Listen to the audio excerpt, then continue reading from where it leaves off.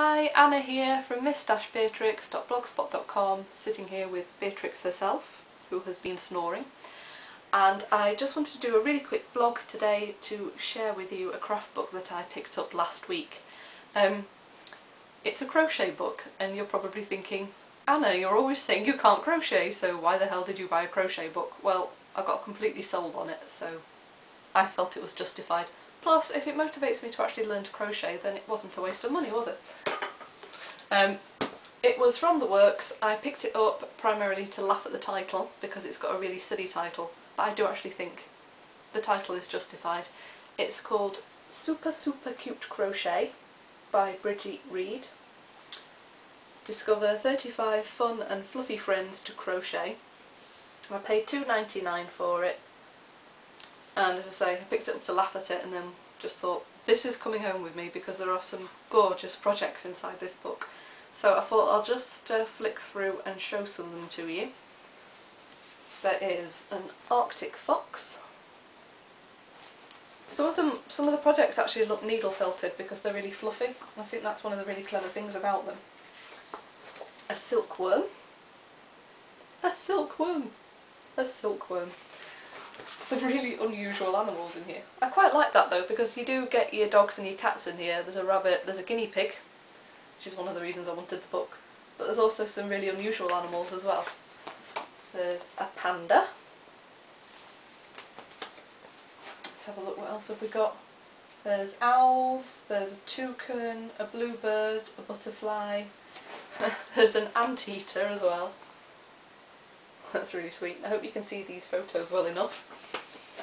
The guinea pig, there's a hippo, there's a flamingo, there is, oh, an African land snail. If you just imagine making one of those for your great Aunt Mildred for Christmas and she unwraps it on Christmas Day and goes, very nice dear, why have I been given a crocheted snail? Or even better, a duckbill platypus. I'm sure she'd be delighted with one of those. I intend to make all these eventually and then send them anonymously to friends and family.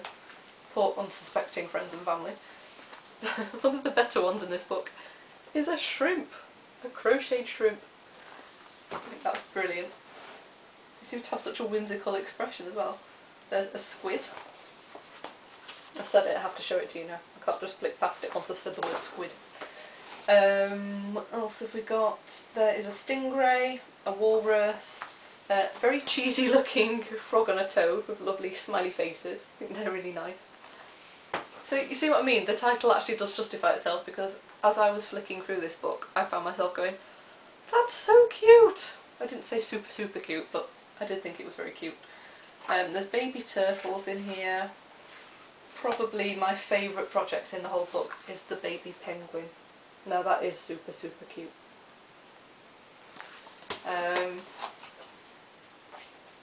One more. Oh, it has to be very faulty towers, this one. Siberian hamster. I don't know if she means Syrian hamster, because didn't Manuel have a Siberian hamster in Faulty Towers that was actually meant to be a rat? Anyway, if you can get this book for $2.99 then it's an absolute bargain, definitely buy it, even if you can't crochet like me, just for the pictures, or you could learn to crochet and join me in a little online group of learning to crochet. I will have a look and see if it's on Amazon as well. I forgot to do that before I started this video, and if it is then I'll link to it below.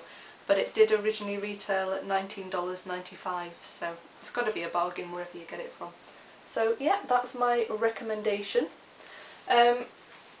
One that just turned up through my door this morning is How to Make Jewellery with Tatty Divine.